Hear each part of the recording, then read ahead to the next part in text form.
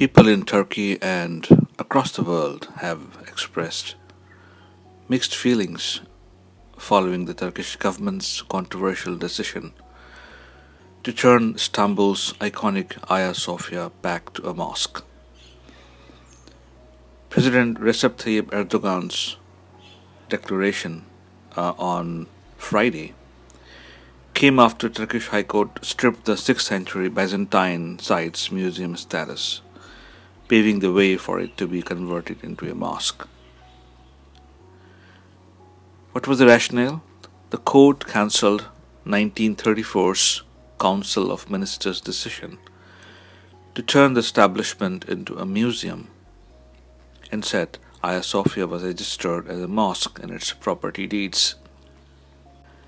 Hagia Sophia was built as a cathedral in the Christian Byzantine Empire and was converted into a mosque after the Ottoman Empire conquered Constantinople in 1453 and changed the city's name to Istanbul.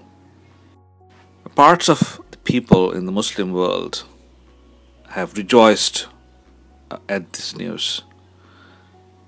They see it as a victory for Muslims. There have been many tweets and statements coming out, people sharing their happiness over this decision. And they were very happy that Azan was called from the mosque after 8 decades.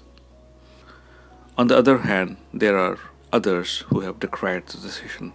They have said that Hagia Sophia is a World Heritage Site. It belongs to humanity and not a particular religion.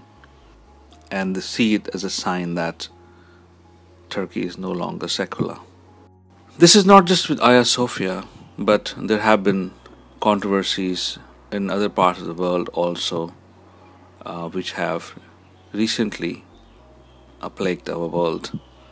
For example, the demolition of the Babri Mosque in India in the 1990s and the reclaiming of it as the birthplace of the revered Lord Rama by Hindus in India and the Supreme Court of India supporting it was also seen by many as a turning point in Indian society and politics.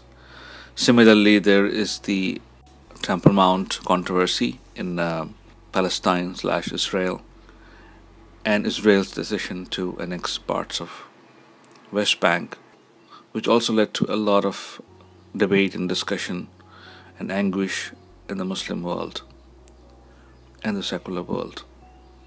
Now, given these reactions, Turkish President Recep Tayyip Erdogan has rejected international condemnation over the decision to change the status of the Hagia Sophia. Those who do not take a step against Islamophobia in their own countries attack Turkey's will to use its sovereign rights, he said at a ceremony.